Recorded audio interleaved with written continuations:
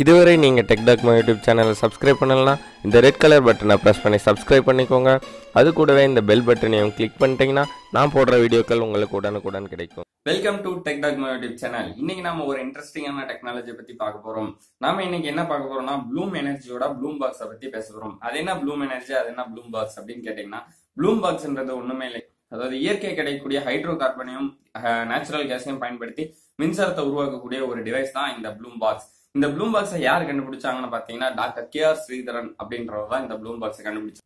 இவர் நம்ம திருச்சியில இருக்கக்கூடிய NIT institution of டெக்னாலஜில mechanical engineering படிச்சவர்.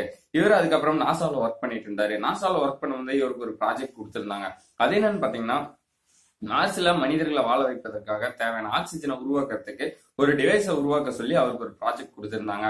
இதோட கான்செப்ட் என்னன்னா, அங்க கிடைக்கக்கூடிய இயற்கை பொருட்களை பயன்படுத்தி அந்த ஆக்சிஜனை உருவாக்கணும் அப்படின்றதுதான் அந்த கான்செப்டா இருந்தது. ஆனா சில காரணங்களுக்காக அந்த ப்ராஜெக்ட் பாதியிலேயே நிறுத்திட்டாங்க. ஆனா டாக்டர் கே.ஆர். ஸ்ரீதரன் என்ன பண்ணாருன்னா, அந்த ப்ராஜெக்டையே ரிவர்ஸா செஞ்சு பார்த்தாரு. ஃபியூலையும் கேஸையும் உள்ள இன்ஸ்ட்ருமெண்ட் குள்ள செலுத்தும் போது மின்சாரம் உருவானதை கண்டுபிடிச்சாரு. இதற்கு அவர் யூஸ் பண்ணது என்னன்னா, சாலிட் ஃபியூல் செல் அப்படின்ற ஒரு பொருளை அவர் யூஸ் பண்ணாரு. இந்த சாலிட் ஃபியூல் செல் அப்படின்றது என்னன்னா, இயற்கை கிடைக்கக்கூடிய கடற்கரை மணல்ல இருந்து எடுக்கப்பட்ட மூலப்பொருட்களை பயன்படுத்தி கேத்தோட ஆனோட உருவாக்கி அதுக்கப்புறம் அதுக்கு நடுவுல எலக்ட்ரோலைட்ஸை வச்சு 3 லேயரா உருவாக்குனாரு. இது கேத்தோடு வழியா ஃபியூலையும் ஆனோடு வழியா நேச்சுரல் கேஸையும் இன்ஜெக்ட் பண்ணும்போது அது மின்சாரத்தை உருவாக்குது. இது முழுமையான கெமிக்கல் ரியாக்ஷன்னால மின்சாரத்தை உருவாக்குது. மத்த மின்சாரம் உருவாக்கக்கூடிய கான்செப்டுக்கும் இதுக்கும் என்ன வித்தியாசம்னு பாத்தீங்கன்னா, இப்ப ஒரு அனல் மின் நிலையம் எடுத்துக்கிட்டீங்கன்னா எனர்ஜியை இன்னொரு ஃபார்மா கன்வெர்ட் பண்ணுது. அதாவது ஸ்டீமை மெக்கானிக்கல் எனர்ஜியா கன்வெர்ட் பண்ணி மின்சாரத்தை உருவாக்குது. ஆனா இது அப்படி இல்ல. இது மெக்கானிக்கல் எனர்ஜிக்குள்ளேயே போகாம ஒரு கெமிக்கல் ரியாக்ஷன் மூலியமாவே மின்சாரத்தை உருவாக்குது. இதனால என்னன்னா, பொல்யூஷன், அதாவது பொல்யூஷன் இருக்காது. மாசுபடுத்தக்கூடிய பொருட்கள் இதுல இருந்து வெளியேறது இல்ல. இது எப்படி வேலை செய்யுதுன்னு பார்த்தோம்னா, ஃபியூல் செல்ன்றது 100 mm லென்த்தும் 100 mm வித்தும் இருக்கக்கூடிய ஒரு பேப்பர் சைஸ்ல இருக்கக்கூடிய ஒரு பொருள். இதுல இருந்து 25 வாட் மின்சாரத்தை உருவாக்கலாம் சொல்றாங்க.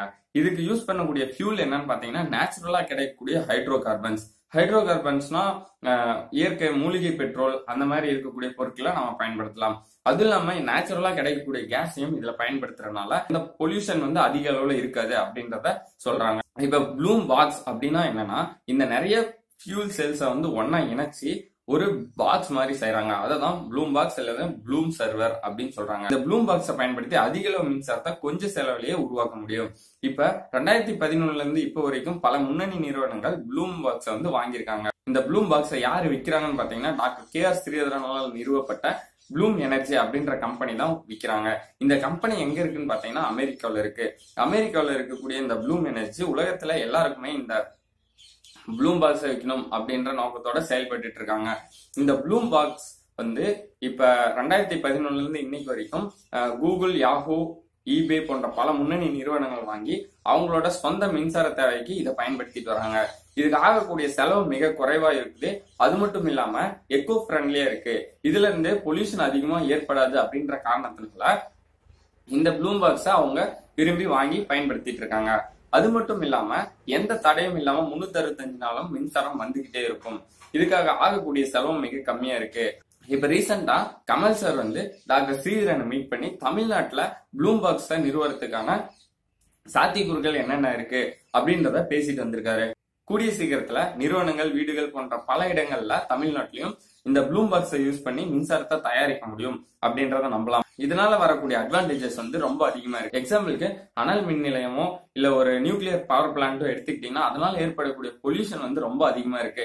இந்த மாதிரி ஒரு புது கண்டுபிடிப்பு நம்ம பூமியை பொல்யூஷன்ல இருந்து காப்பாத்துறதுக்கு உதவுன்றத நம்பலாம். அது மட்டும் இல்லாம நான் பெருமைப்படக்கூடிய விஷயம் என்னன்னு பாத்தீங்கன்னா, இதை கண்டுபிடிச்சவர் நம்ம ஊரை சேர்ந்தவர் தான்.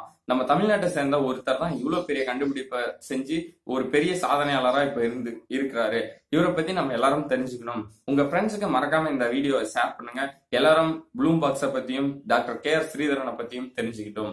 அது மட்டும் இல்லாம உங்களுக்கு ஏதோ டவுட் தெரிஞ்சுச்சுன்னா கீழே கமெண்ட் பண்ணுங்க. நான் உங்களுக்கு ரீப்ளை பண்றேன். நன்றி.